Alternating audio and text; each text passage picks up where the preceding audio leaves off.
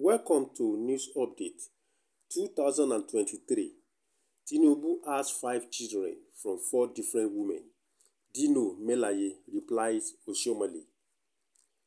The spokesperson of the Atiku presidential campaign, Dino Melaye, has alleged that the presidential candidate of the All Progressive Congress (APC), Bola Ahmed Tinubu, has 5 children from 4 different women. Melaye made this revelation in a recent interview on Channels Television.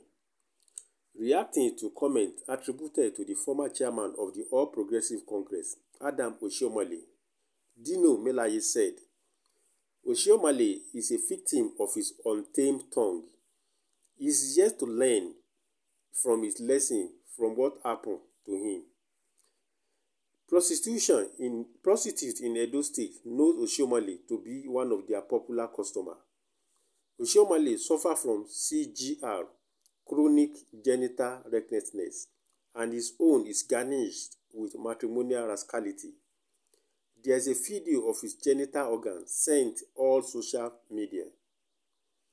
A man with this type of moral decay has no moral ground to come to a respected studio like this to come and disparage a statesman, a philanthropist, a former vice president of Nigeria.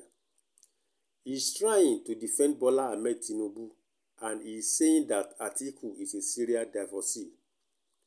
Atiku is married to Titi Abubakar, a marriage that is over 50 years, and they are still together. You are now trying to defend a man like Bola Ahmed Tinubu. You have Sade's mother, Sheyi's mother, Jide's mother. You have Abibat and Zainab's mother. Those are the children of Remi Tinubu.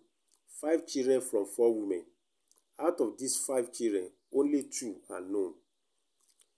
That is the news. This is coming from spokesman of Atiku presidential campaign team, Dino Melaye, alleging that Bola Ahmed Tinubu have 5 children from 4 different women. And he went further to say that Oshiomhole has a running mouth, and all the prostitutes in Edo State knows him because of his high libido and recklessness with women. What do you think to this news coming from Dino Melaye? Let know your reaction in the comment section of this video, and please don't forget to subscribe to this channel for more updates. Until I come your way some other time, God bless you.